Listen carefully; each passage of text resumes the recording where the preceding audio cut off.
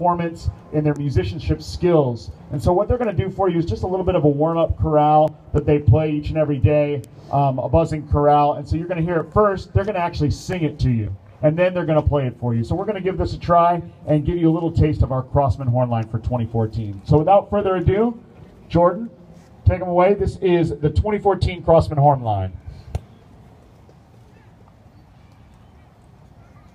Tuning group in, first note.